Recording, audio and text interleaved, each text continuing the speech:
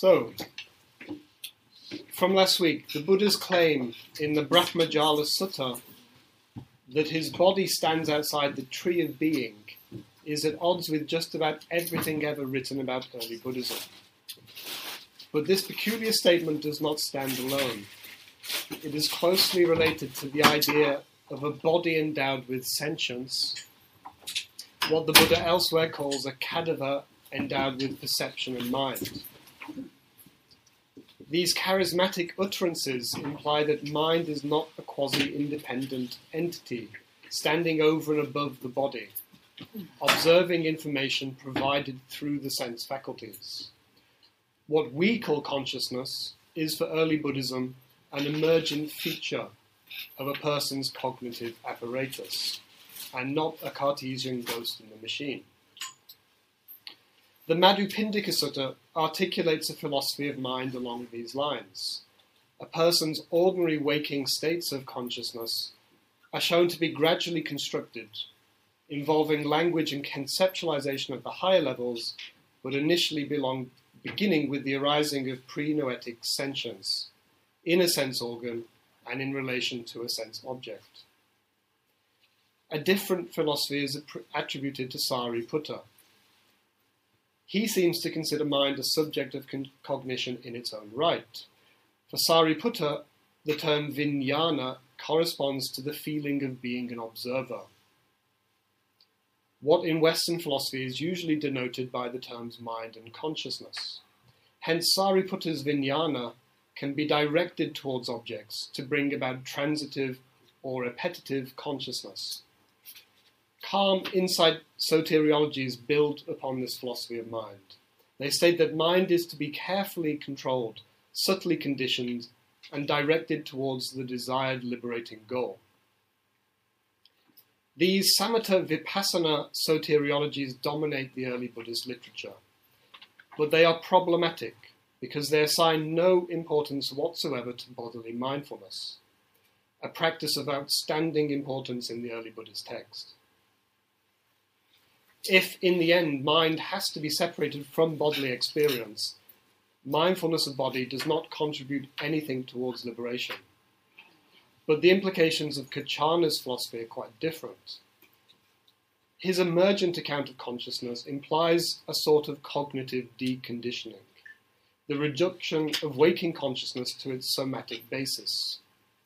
Perhaps something along the lines of the Buddha's teaching that a particular attitude ought to be cultivated towards the source of cognition. So we suspect from last week that there are two philosophies of mind and two corresponding philosophies of meditation in early Buddhism. Agreeing with Sariputta might seem to make sense. The entire Indian tradition follows his calm insight lead. On the other hand, Kachana allows more prominence to sense perception. Kachana's philosophy seems to make better sense of mindfulness a key Buddhist practice. Before building on these observations, we must first question them. Are there really two distinct philosophies in the Pali Suttas? Our preliminary study is based on just a few texts. Perhaps a wider study would show that the ideas of Sariputta and the ideas of Kachana are not in conflict. Perhaps also insight meditation can be conceived differently, as a way of utilizing bodily mindfulness. A more comprehensive study is required. We need to draw out the philosophical implications of Kachana's philosophy and the calm insight tradition. To do so, let us ask two simple questions. First of all, what does Kachana identify as the cognitive problem which must cease? To study this problem will involve an analysis of two aspects of the Māluṅkyaputta Sutta: the notion of conceptual proliferation and the notions of latent tendencies towards view. Based on a study of these concepts, we can ask a second question. Is the cessation of papañca and diṭṭhi consistent with calm insight practice or not? Our analysis here will focus on two aspects of early Buddhist soteriology. We will first analyze the key ideas and terminology of calm insight texts. asking whether these practices can be understood as a non-conceptual solution to the problem of papañca and diṭṭhi. Are karma and insights simply forms of constructed mental activity and therefore part of the problem, or do they transcend conceptual proliferation and view? Finally, we will consider whether the teachings on conceptual proliferation and view suggest other soteriological possibilities.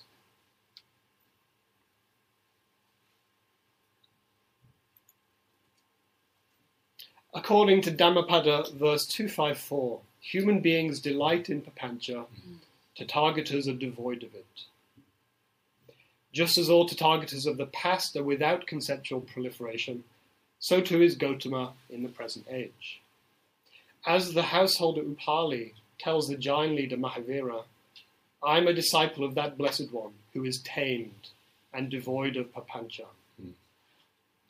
The Buddha also claims that the lack of papañca and the path leading to it is part of his teaching. In Sangyutta 43. Unsurprisingly, the goal of practice is occasionally said to involve the transcendence of papañca. For example, Sangyutta 35, where the Buddha gives the following advice. Therefore, bhikkhus, you ought to train as follows. We will abide with a mind devoid of papañca. In the very same text, the Buddha claims that the person who thinks is bound to Mara, whereas the one who does not think is released from the evil one. We do not here have a precise formulation, but more information is offered in the Dasattara Sutta. The Dasattara Sutta's account of the 8 thoughts of a great man. These are that the Dhamma is for a person who has few desires, is content, is secluded, has aroused vigor, has established mindfulness, has attained absorption, has gained insight, and delights in the lack of papañca. This is more or less a simple path for structure. All the qualities here seem to run in a hierarchical pattern. So the non-conceptual state without papañca seems to approximate the goal of the path, and is preceded by an undefined calm insight practice. We don't know what the terms 6 and 7, samadhi and panya, we don't know what they are in this text. The Chulasiha Nada Sutta is clearer. The Buddha here similarly states that the culmination of the path is for those who delight in the lack of papañca. But we also find out that this occurs after a person has understood the conditionality of views. Whichever ascetics or Brahmins, bhikkhus, understand as it really is, the arising, fading away, danger in and release from these 2 views. These 2 views are the views of being and non-being. They become devoid of passion, hatred, confusion, thirst, and grasping. They gain vision and are without favouring or opposing. They delight in the lack of conceptual proliferation and are released from birth, old age, death, sorrow, lamentation, pain, depression, and tribulation. They are released from suffering, I say. Insight is here said to be an essential prerequisite for liberation, rather than an immediate or proximate cause of it. We understand that liberation, the state without papañca, only occurs for those who have some correct understanding of view, a right understanding as a sort of verbalized knowledge. This is important, correct understanding of the formation of view, the rise and fall of view. Or ideas, any ideas, sets the condition under which the cessation of papañca can occur. We will soon see the significance of this idea. Before considering this further, let us return to Kachana's understanding. In the Madhupindika Sutta,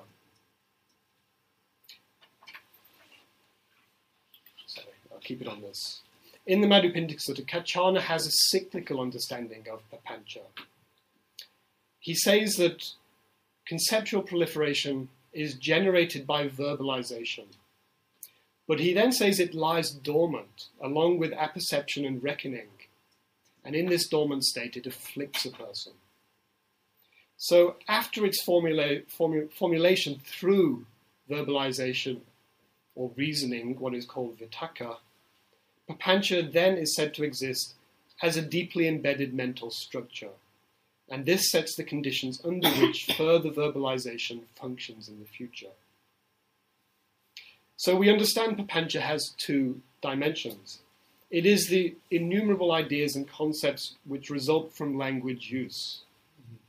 It is also the matrix which underlies a person's use of language.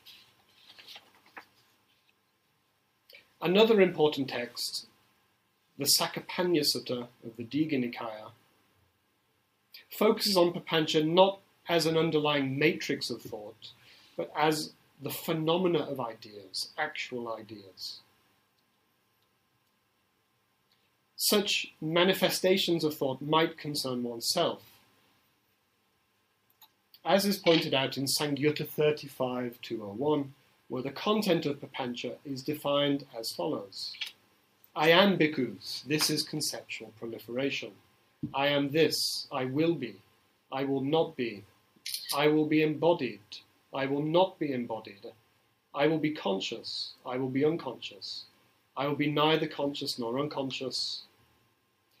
This is conceptual proliferation. Conceptual proliferation, bhikkhus, is a disease, a boil, a dart. Therefore, bhikkhus, in this matter you must train yourselves. We will abide with a mind devoid of conceptual proliferation. While the focus is here on proliferation of thoughts about oneself, since Kachana's philosophy states that papañca results from 6 types of sense contact, it should also concern the multiplicity of ideas a person has about the world of external objects. And this seems to be stated in the Sabya Sutta of the Sutta Nipata.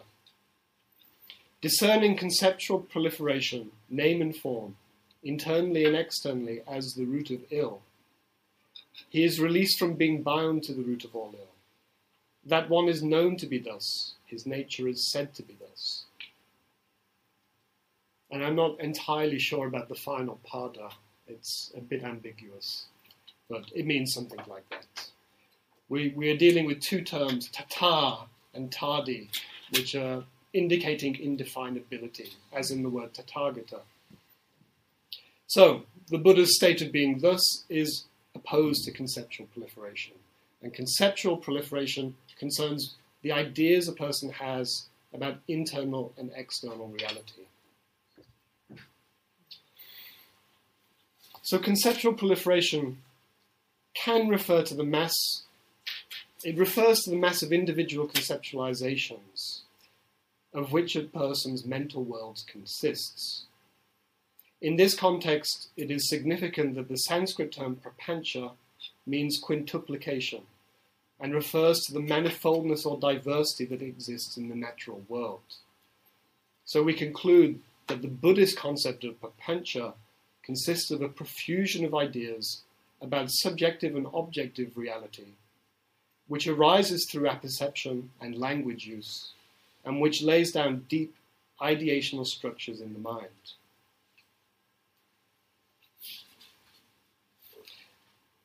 Let us now turn our inquiry to a closely related concept, the Buddhist understanding of view, or diṭṭhi. In last week's lecture, this is part of the Māluṅkyaputta Sutta. In the Māluṅkyaputta Sutta, the Buddha claims that when a person has the right attitude towards the roots of the basis of cognition, this brings about the cessation of the underlying tendencies towards view. This means that in the Māluṅkyaputta Sutta, diṭṭhi and papañca seem to be almost synonymous. They are at least overlapping terms. They can perhaps be broadly considered within the general category of the latent tendency towards ignorance, mentioned in the Chula Vedala Sutta, alongside the latent tendencies towards passion and aversion. So 3 Buddhist causes of suffering: passion, aversion, ignorance. Ignorance is the latent tendency towards view. Just like the Madhupindika Sutta, the Chulavedula Sutta claims that all such tendencies arise in connection with sensations. So it seems that both papañca and diṭṭhi are more or less synonymous, terms referring to a person's mental world. A person's mental world which sets the conditioning, sets the underlying linguistic conditions which condition that world in turn. How far does this conditioning go? Can we say anything more about what it means to be afflicted by the latent tendency towards view? I think we all can, because we're all suffering from it. But to answer this question, let us enlist the help of two ghosts from the Indian Buddhist past, Māluṅkyaputta and Vacchagotta, two wandering ascetics obsessed with knowledge, but who later became Buddhist bhikkhus and then arahants. Both men vividly illustrate what it means to suffer the affliction of knowledge, the state of being dogged by the underlying tendency towards forming views, but then also finding liberation from it. The views that both Māluṅkyaputta and Vacchagotta were obsessed with are the 10 points on which the Buddha refused to comment. This well-known tenfold list of unexplained points. Is the world eternal or not? Is the world finite or not? Is the soul or the life principle the same as the body or not? Does the Tathagata exist after death or not? Does the Tathagata both exist and not exist after death? Or does he neither exist nor not exist after death? These are the questions that Māluṅkyaputta and Vacchagotta were obsessed with. And it's easy to sympathize with them. These questions are perennial points of human curiosity. We will always ask them. Where do we come from? What ultimately happens to us? Why does the world exist? What is its purpose? All of us would probably like to have these questions answered. Māluṅkyaputta and Vaccha were luckier than us. They lived in the age of Gautama, a Buddha, the best of gods and men. Who better to give them the knowledge that they want? At last, finally, their troubling concerns might be resolved. It seems that Māluṅkyaputta became a Buddhist bhikkhu rather late in life, precisely in order to have these questions answered. We can imagine him biding his time before eventually approaching the Buddha, solemnly but with fervent anticipation, to put his questions. At first, Māluṅkyaputta is cautious and nervous, but he gradually gains in confidence as he proceeds to the final questions about the post-mortem state of a Tathagata. Suddenly, Māluṅkyaputta stops and there is intense quiet. What will the Buddha say?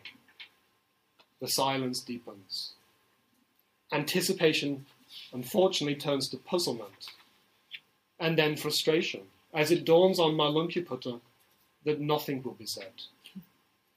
Māluṅkyaputta is confused and despondent, but others perhaps realize that the Buddha's meaning lies in his silence. So what is the meaning of the Buddha's silence? This difficult question cannot be avoided if we are ever to understand early Buddhist thought and meditation. Let us begin with the Buddha's explanation to Māluṅkya. The Buddha in the Chula Māluṅkya Sutta offers a pragmatic reason for not saying anything. He says that seeking answers to the questions does not lead to the cessation of suffering. Attempting to do so is like a person shot by an arrow, trying to find out facts about the person who shot him, rather than simply being healed. It is therefore better to focus on the noble truths which the Buddha has declared and which are spiritually efficacious. This pragmatic reason for not answering the questions has often been the focus of modern academic study. It is also favoured by Nagasena in response to King Milinda pointing out the Buddha didn't teach Māluṅkyaputta anything. Why, Milinda asks, can you say that the Buddha had no closed fist of a teacher? Milinda says either the Buddha didn't know, or else he kept the matter secret. Nagasena argues that the Buddha set the questions aside because they could not be a cause of illuminating Māluṅkyaputta. And anyway, Buddhas do not utter words without a proper reason or cause.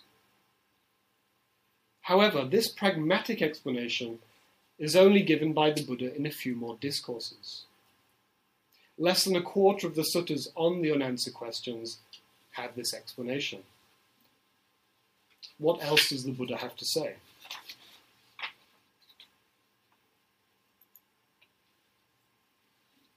A number of suttas point out that the questions occur only to the ignorant, not to the Tathagata or to a Buddhist bhikkhu who has been taught to think differently. This ignorance is repeatedly said to be due to a misunderstanding of the five aggregates.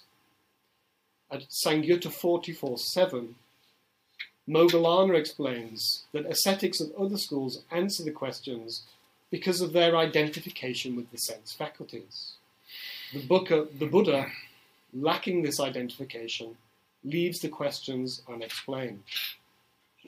In the very next sutta, Sangyutta 44.8, Moggallana says that the 10 questions are answered by those who see the five aggregates in terms of self. At Sangyutta 44.3, the 4 questions about the Tathagata are said to be bound up in the five aggregates, connected to them. But these questions do not apply to a Tathagata who is not in the domain of the five aggregates. So we can see that the questions arise and answers to them are proposed by those who are caught up in attachment to the aggregates. They are the concern and preoccupation of those whose reality is defined by the five aggregates, who think in terms of them. The Buddha cannot answer the questions because his reality is different.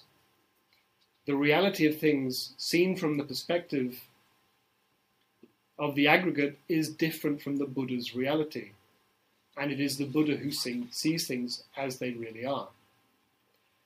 For the Buddha, questions put from the perspective of the aggregates are based on wrong presuppositions. The Buddhist way of putting this is to say that the 10 points are dependent on the five aggregates, a dependency transcended by the Buddha. And this is why he stays silent.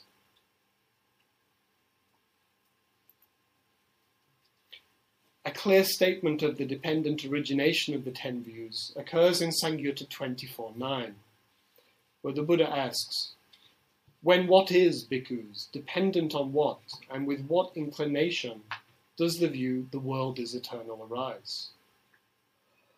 The answer is the five aggregates. A similar analysis is found at Sangyutta 41.3, the subject of which is the 10 questions and the 62 theses of the Brahmajala Sutta. Here, the householder Chitta asks, "These views, Venerable Sir, come about when there is what, and do not come about when what is not." Venerable Isidatta from Avanti responds that they depend upon personality view, which is here defined as seeing the five aggregates in terms of self. What is the problem with this dependency of the views on the aggregates? Some texts imply that the basis provided by the five aggregates is limited. This point emerges in texts which focus on the fact that the aggregates are a process. For example, a series of suttas in the Abhyakata Sangyutta, Sangyutta 44, containing discussions between Sariputta and Kochita. One text, Sangyutta 44.5, makes a simple point that the questions about the Tathagata only occur to those who are attached to the aggregates, but not to those unattached. But in the next sutta, Sariputta says the question only arises for those who delight in the five aggregates and do not understand them, their arising, cessation, and the way to the cessation. Likewise, in the first sutta of this series, Sangyutta 44.4, Sariputta simply states that the 4 questions are asked by those who do not understand the aggregates, their arising, cessation, and the way thereto. The same point is explored in the 55 suttas of the entire Vacchagotta Samyutta, Samyutta 33. Vacchagotta here asks the Buddha why the 10 questions arise in the world. The Buddha replies that it is due to people not understanding the aggregates, their origination, cessation, and the way thereto. We understand this to mean that the basis of the views, that on which they depend, is not an immutable foundation for knowledge. If the aggregates can occur and cease, and can even be altered by following a specific program of spiritual cultivation, they are limited and limiting phenomena. Any view based on them must be circumscribed. Being dependent on the aggregates, the 10 views thus define a particular version of reality. But this reality can be altered and a person set free from its limitations.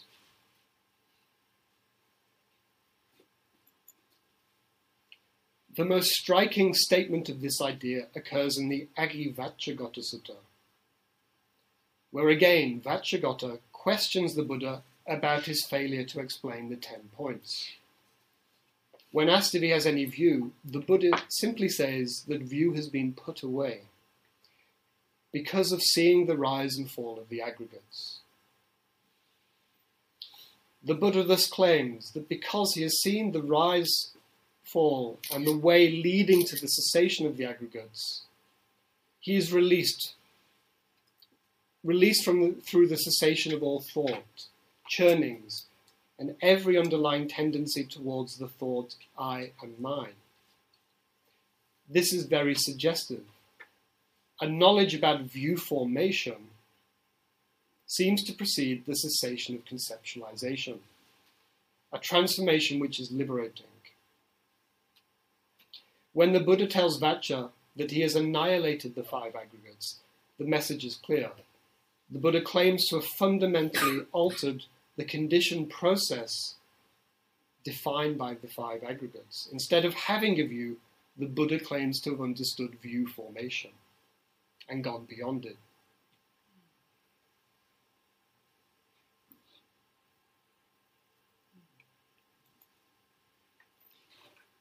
At this point, we should say it is crucially important to note that the 5 aggregates denote not what a person is, but the way experience works. This means that the dependency of the 10 questions on the aggregates is a dependency of ontology on epistemology. The views result from the way human beings' cognitive apparatus works. How cognition works, that is to say, the 5 aggregates, is in fact a summary account of cognitive conditioning, close to Kachana's philosophy.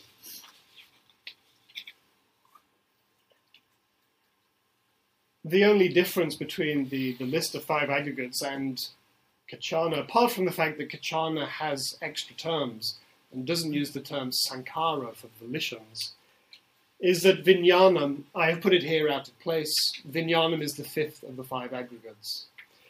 This is not really a problem, I think. I have written elsewhere that this particular formulation with Vijnana coming out of place, it should be at the beginning, really.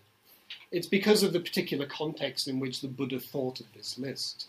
The Buddha was having a discussion about Upanishadic ideas. Hence, the teaching must culminate in Vijnana. That's the key Upanishadic definition of the self. Anyway, all of the texts on Vijnana in the list of 5 aggregates match Kachana's definition of it. We're dealing with the same idea. So when we read Buddhist texts on the 5 aggregates, when we read their rise and fall and ideas, such ideas, we are talking about your experience. What are the causes involved in you having this, your normal human experience? That is what the aggregates explains. What this means is that the 10 questions, they're dependent on how your mind, not just your mind, how we're starting with the body, how your experience is built up from the bodily level, from the bodily reality. Your experience is built up in a certain way. Then you ask questions such as the 10 questions. It could be different. The early Buddhist analysis of the underlying tendency towards view thus goes further than the analysis of conceptual proliferation. View is much more than conceptual bias. It is the outcome of a more fundamental problem about the mechanics of experience. Cognition normally works in such a way as to lead to a world of conceptual proliferation of views about self and world. But the workings of cognition can be altered and reality reset. So we have two important implications. To get out of view formation, a person must first understand the cognitive conditions under which it occurs. Following this, spiritual practice must bring about the cessation of these underlying cognitive conditions. Correct spiritual practice should thus consist of the deconstruction of conditioning. It should be neither conceptual nor volitional. If it is conceptual, it is merely a form of knowledge, and so remains within the limits of cognitive conditioning. Likewise, any spiritual practice imagined in volitional terms, I'm talking about the higher levels of spiritual practice, any higher spiritual practice defined in terms of volition as the deliberate cognitive act must also remain within the domain of the aggregates. We understand that the Buddha's liberation, expressed through profound silence, was achieved not through will, not through ideas, and not through any sort of mental construction. It was, in fact, the result of the cessation of the very possibilities of such forms of cognition. Let us now see if these points are true of the calm insight soteriologies.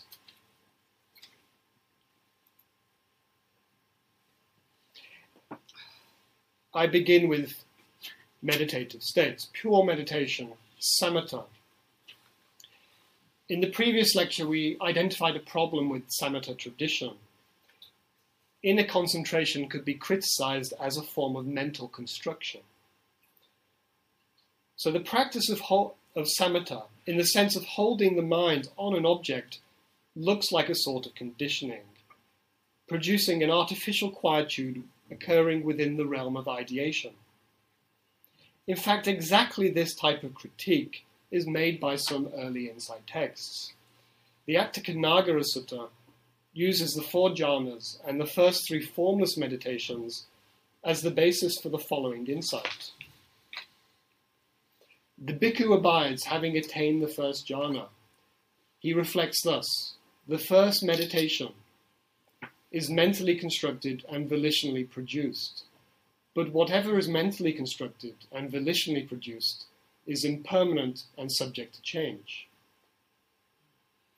Thinking these thoughts leads to liberation, defined as the destruction of the corruptions. The same contemplation forms the content of liberating insight in the Chula Sunyata Sutta.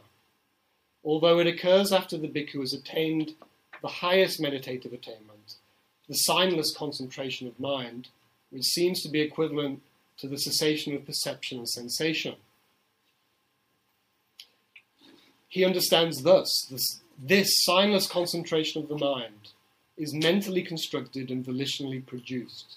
But whatever is mentally constructed and volitionally produced is impermanent and subject to change. Knowing and seeing thus, his mind is released from the corruptions of sensual pleasure, being, and ignorance.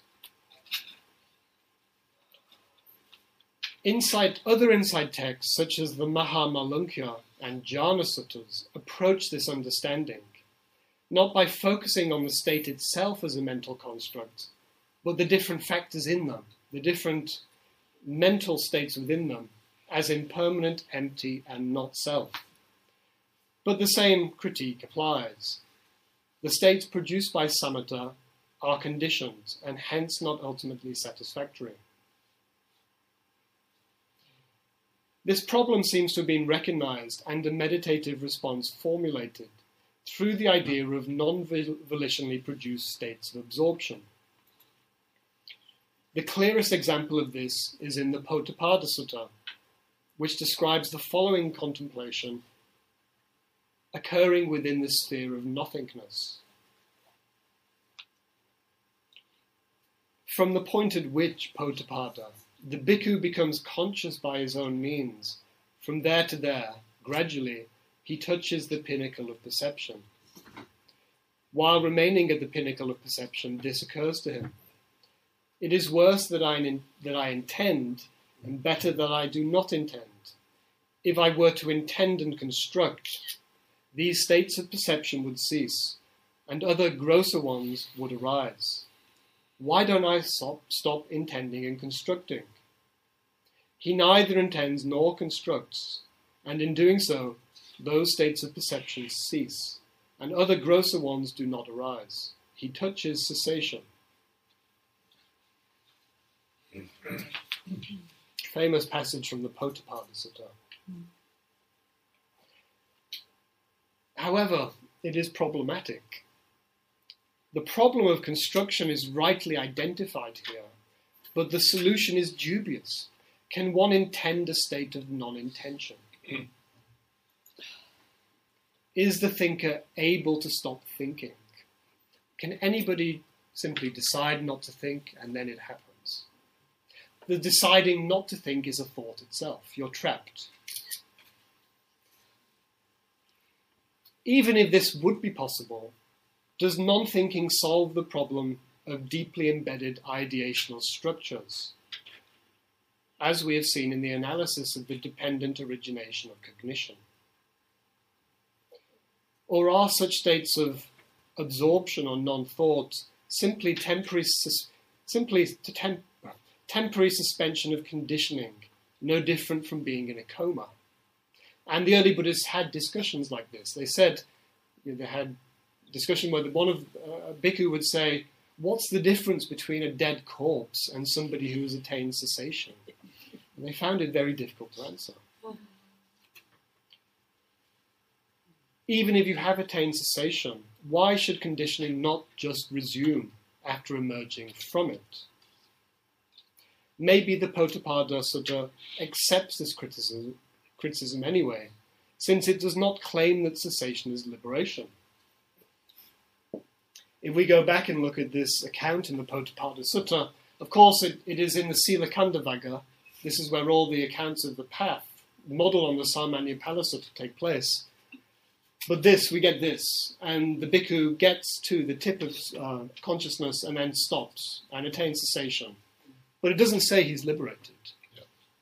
He is just in a blank.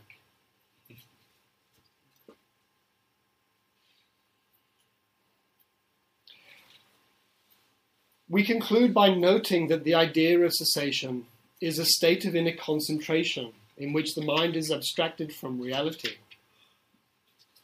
I will not say anything more than this, having not experienced it. We are still, anyway, in the Cartesian theatre of mind, the only difference being that the light of awareness has gone out. It is doubtful, then, that states of samatha-style concentration meet the challenge posed by Kachana's philosophy. They do not offer a coherent way of bringing about the cessation of papañca and diṭṭhi. They show no understanding of the very deep levels of view formation, and they say nothing about the cessation of cognitive conditioning. Instead, they just imply that samatha, concentration, is a state in which thought is temporarily suspended. This critique of samatha as conditioned and impermanent, and not ultimately liberating, goes back to the very beginnings of Buddhism. Something like it can be seen in the Bodhisattva's contemplation that the states of nothingness and neither perception nor non-perception do not lead to nirvana. Hence, the ultimate inadequacy of pure meditation has always been a feature of Buddhism and is keenly noted in the Theravada school. The same is not true of the insight tradition, which in modern Theravada is often contrasted with samatha as the original and truly effective feature of Buddhist soteriology. But it is not clear that it is any less susceptible to the same critique which it levels against samatha, namely that of being a conditioned process. The insights described in the important insight texts and passages are clearly conceptualizations. At no place do these texts indicate they are using words as symbols to describe a trans-conceptual understanding. The Atthakkanagara Sutta uses the verb patisañcikati in its account of insight. The same verb used, we saw last week, in the Dighanakka Sutta's account of Sariputta's liberation, where Sariputta is standing behind the Buddha, fanning him, and Sariputta contemplates the Buddha's teaching that has just been given, and he's instantaneously liberated. It uses the same verb here as in the Atthakkanagara Sutta. Throughout the Pali Canon, this sutta implies verbalization, and the verbalization is always given. There's no doubt about it. The account of insight in the Chula Sunyata Sutta is the same, but it uses the verb pajjanati, connected to the word panya, insight. This doesn't make any difference.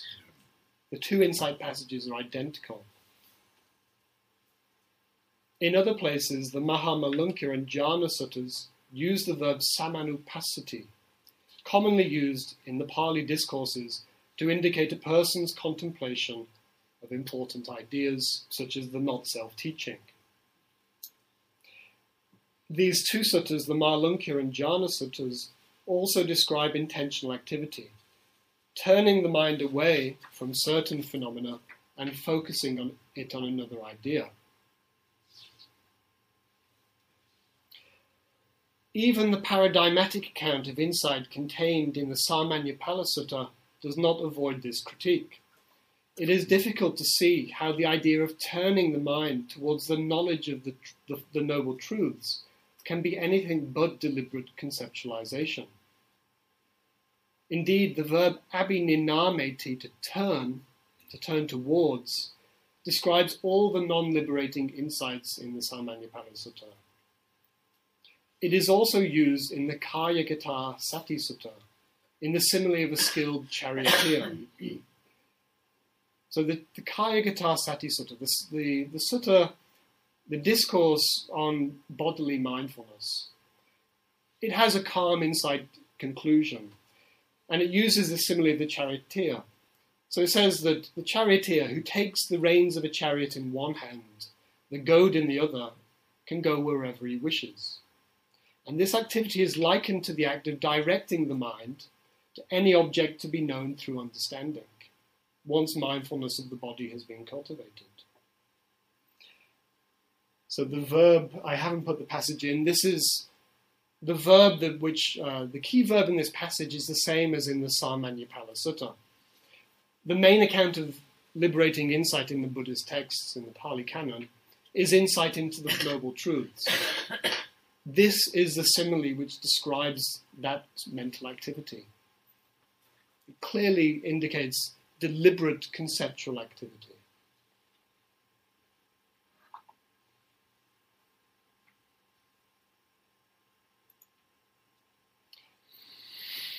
Let us finally consider in detail the insight teaching of the Dhatu Vibhanga Sutta.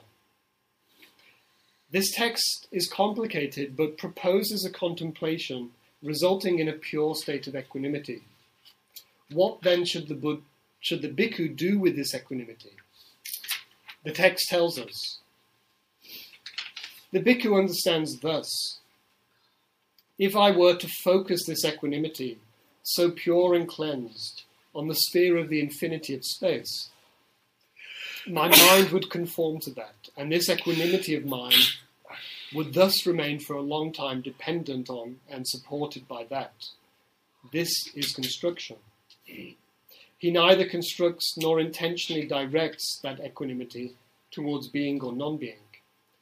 neither constructing nor intentionally directing towards being or non-being, he does not grasp at anything in the world. Not grasping, he does not tremble. Not trembling, he is fully quenched within. This is another insight text on the constructive nature of meditative states, albeit one which does away with the requirement of actually experiencing them.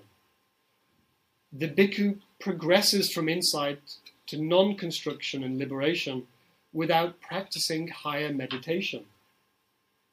So the insight is into the idea of the construction of mental states, and yet the only constructive activity occurring is the insight contemplation. The text displays no awareness of this absurdity at all. It seems to highlight the insight blind spot in the tradition. It's one thing for this type of contemplation to occur within a meditative state. You have something to observe as a construction. But if you've not done that, to criticize that as a construction sort of misses the point, because your fault is the construction. You haven't attained the thing you're criticizing.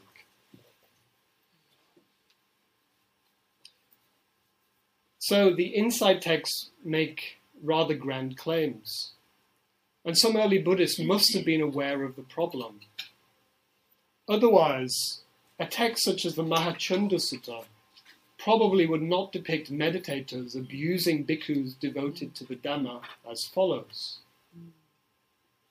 But here, sir, meditating bhikkhus, jāyi bhikkhus, abuse bhikkhus devoted to the Dhamma. But these bhikkhus, claiming we are devoted to the Dhamma, are haughty, arrogant, fickle, chatty, with loose words, confused mindfulness, not practicing wakefulness, not attaining absorption, with roaming minds, uncontrolled in their sense faculties. What are these devotees of the Dhamma? Why are these devotees of the Dhamma? How are these devotees of the Dhamma? One wonders how seriously to take this, but I think quite seriously. It's not some Monty Python-esque charade. This is an ad hominem attack, and not an attack on the philosophical problem with insight meditation. However, it at least suggests a keen awareness of the problem of being caught up in ideas and concepts.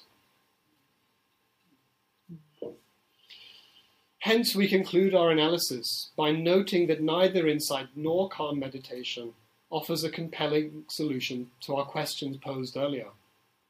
Calm insight texts do not offer a philosophically persuasive answer to the cognitive problem of papañca and diṭṭhi, the underlying tendency towards view.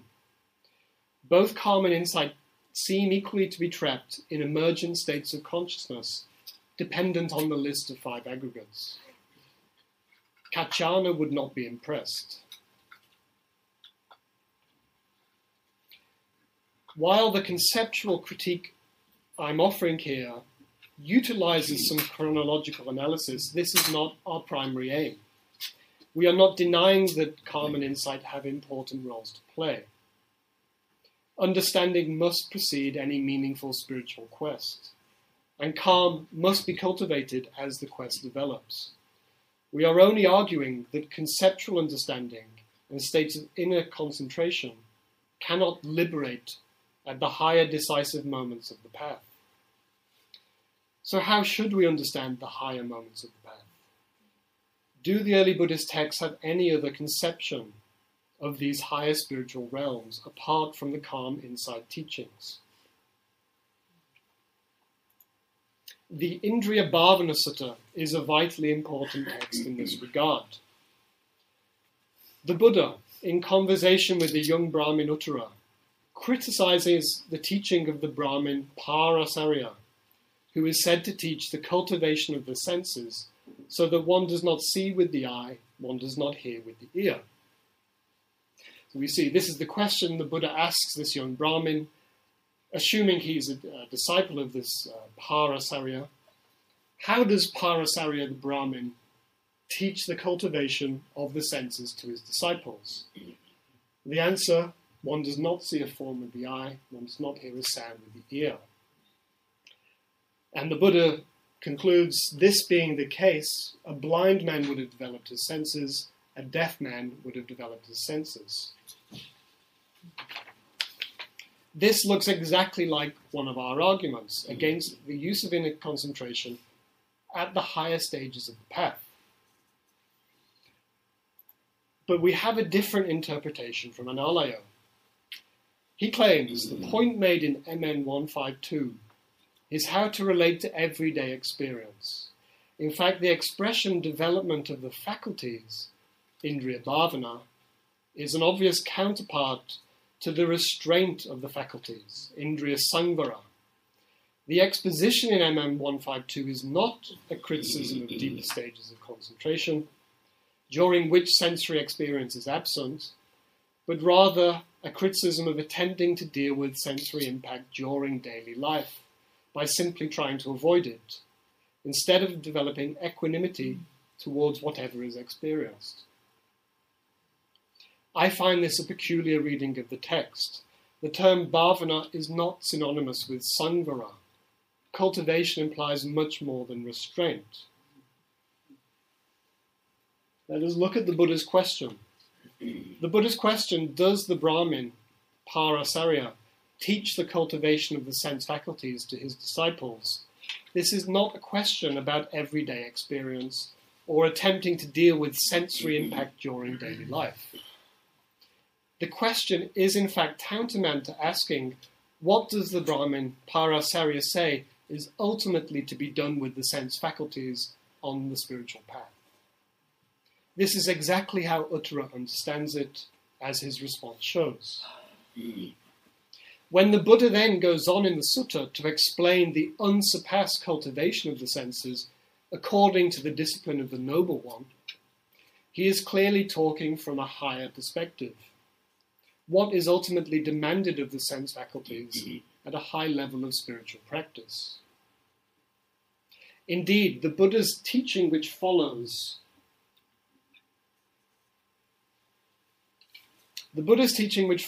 is a call to advanced practice, culminating in the statement, you bhikkhu should meditate, Ananda. Do not be negligent, do not have regret later on.